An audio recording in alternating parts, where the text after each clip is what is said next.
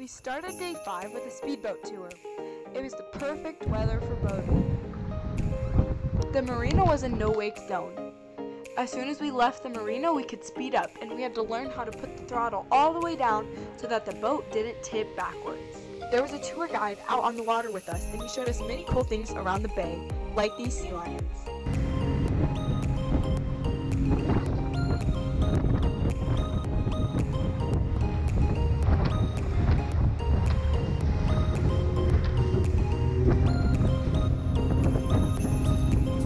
This is a USS Midway, which is a retired aircraft carrier that was used in World War II.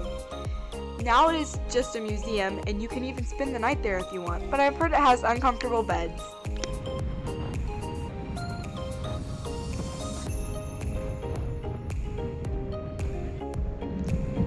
All good things must come to an end. After the boat ride, we went to Seaport Village and ate a picnic lunch. Then we walked around the shops and also enjoyed some ice cream. We ended the night in one of the best ways possible, with a beach sunset. On day 6, we went to Coronado Island. We started off the day by taking some family photos.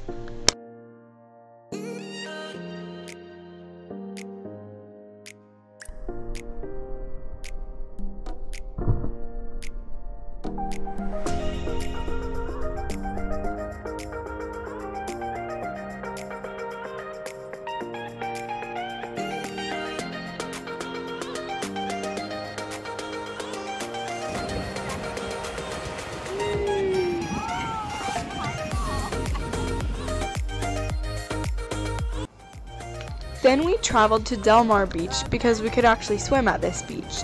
We had a blast going in the ocean and riding all the waves.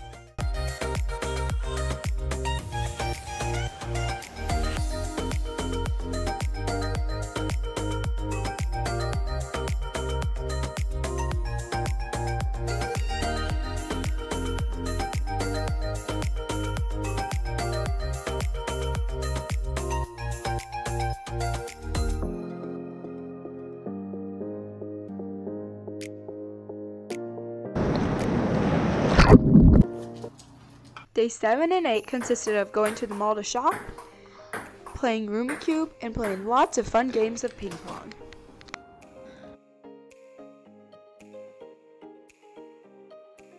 On day 9, it was time to travel home.